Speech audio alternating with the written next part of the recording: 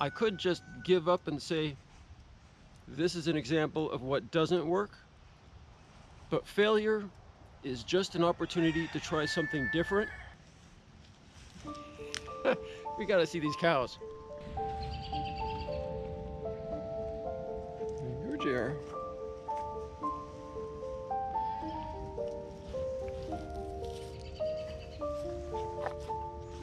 Good cow. It's late November 2023, and this will be my very last annual update of the Stump nurse log trees. We're selling the homestead and moving to Missouri. I really wish I could show you how these trees do over the years to come. I wish I could see how these trees do over the years to come. But maybe it just wasn't meant to be. Stump nurse log trees are new trees planted in old rotting tree stumps. They are meant to eventually have exposed above ground tree roots. As the old stump rots away, the new tree roots are left in place as whimsical, naturally formed living sculptures. On to the business at hand.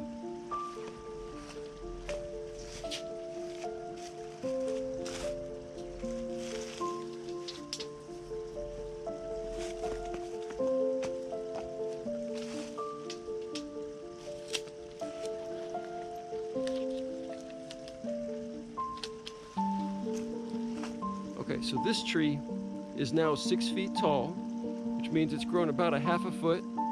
That's pretty good. This tree is one of my favorites. I'd say it's the flagship of the Stump nurse log trees.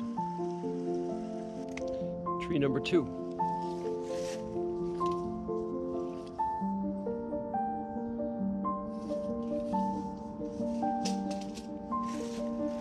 It's about 4.5 feet tall. So it's grown about a half a foot too. That's pretty good for this tree. This is a particularly shady spot, and it's been a pretty slow grower historically. Tree number 3.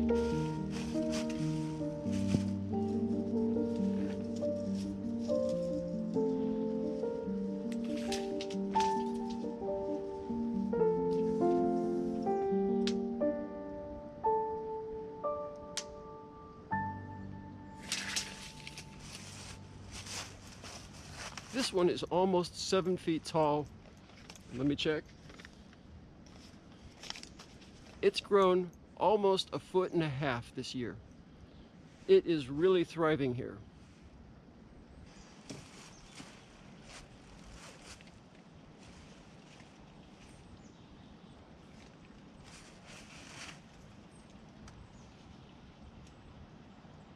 This tree is still about 3.5 feet tall. So it really hasn't grown very much this last year. It did really well the previous year, so it kind of surprises me. I still think it's a good spot, and the tree is still alive and it looks really healthy, so that's good. This last tree was a struggle. Here are some clips that I recorded earlier in the year. I mentioned in last year's Stump nurse log trees project update that the tree that was planted here seemed a little bit dry. Well, that tree did not survive. I think this stump was just too far gone to hold enough moisture. I have built on-site containers around some of the other stumps to really pack in extra compost and provide enough surface area immediately around the tree to capture rain. Now, that might work here, but I really wanted to see if a tree could survive here without that kind of structure. I could just give up and say, this is an example of what doesn't work, but failure is just an opportunity to try something different, and I'm not quite ready to give up yet. My new plan is to mound up a volcano-like form of earth around this stump. That dam or levee may establish enough holding capacity to properly hydrate a new tree, and it'll be yet another interesting experiment in this Stump nurse log trees project. And I have no need to replant the tree right away. We gotta see these cows. Okay, this is early March of 2023, and I have no need to replant the tree here right away. So I'm gonna take my time with the heavy lifting on this one.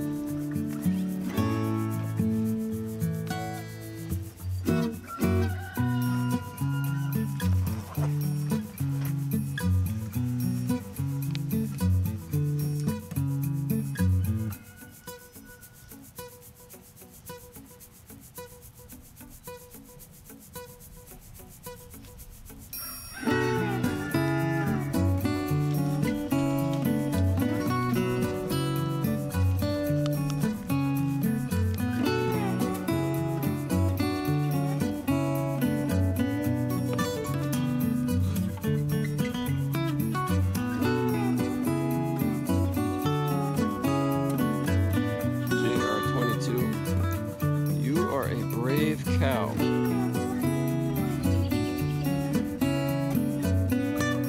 Sure.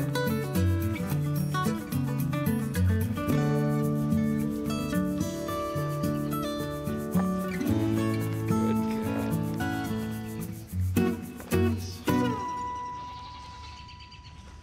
Sorry, that's all I've got right now. This pile of goat manure and wasted hay in our doe enclosure will be a good resource for this project. I always have more of this kind of stuff than I know what to do with.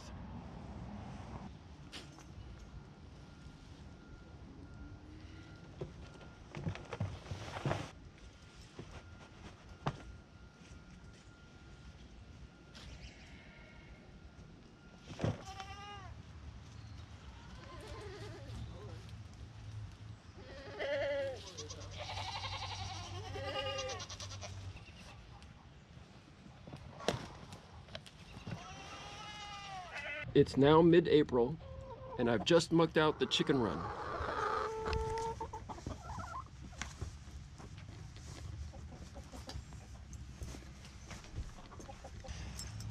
And added it to the stump pile. One nice thing about taking my time with this project is rain will have a chance to soften this up and settle it down. This is now the first week of May. I had planned on taking more time than this to build up this volcano-like form, but I had to dig out and regrade the buck enclosure, which gave me plenty of soil to work with and accelerated my plans. There are two good times of year to plant trees, the spring and the fall. Let's plant a tree. As are all the other trees in my stump nurse log project, this one is a western hemlock. It is especially good at growing on nurse logs. I filled the middle with compost and mixed in some cedar chips, since that's what this kind of tree really likes to dig its roots into. I bought the smallest one I could, not to save money, but because smaller trees acclimate better than larger ones in my experience.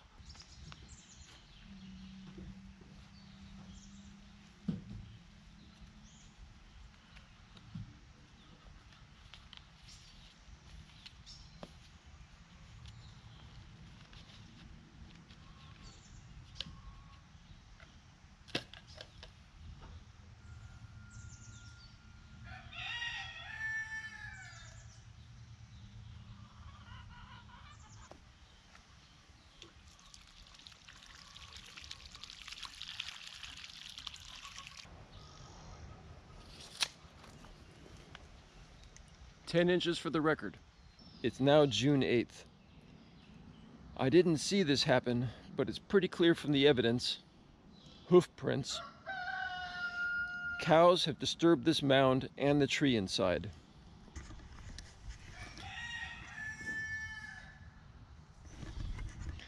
The tree was knocked over a little bit sideways. It's just fine, but really it could have very easily been uprooted. So I'm gonna have to reinstall that temporary fencing around this stump. To do that, I'm gonna need to do a little more digging and partially bury the fence to help keep it in place.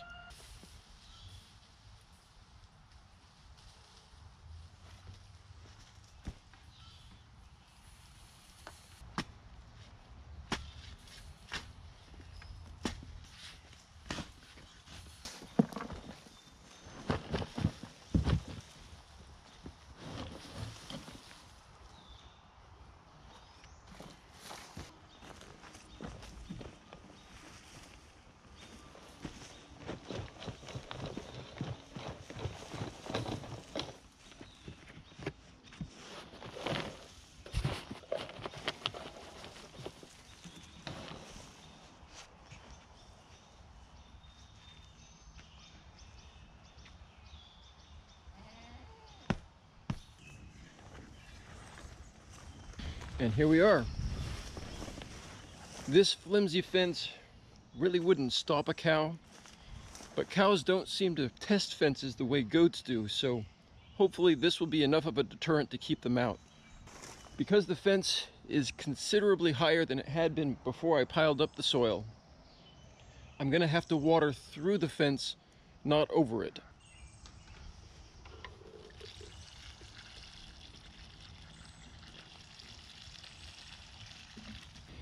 This tree died while we were looking for our new homestead.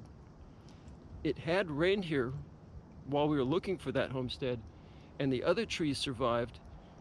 I think this leaky old stump just could not hold enough moisture, even with all the soil piled up around it.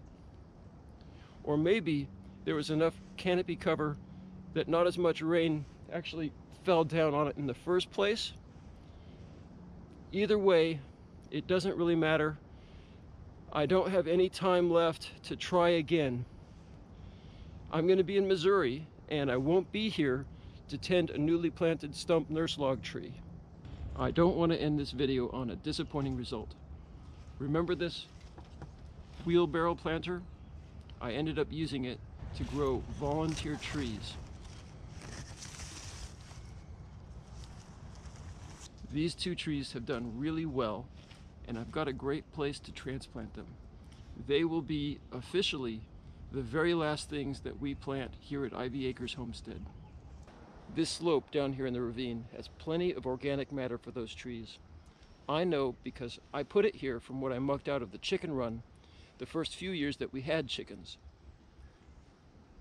It's aged well, and I also know there's plenty of decomposing log pieces down there. So these are going to be some lucky trees if they survive.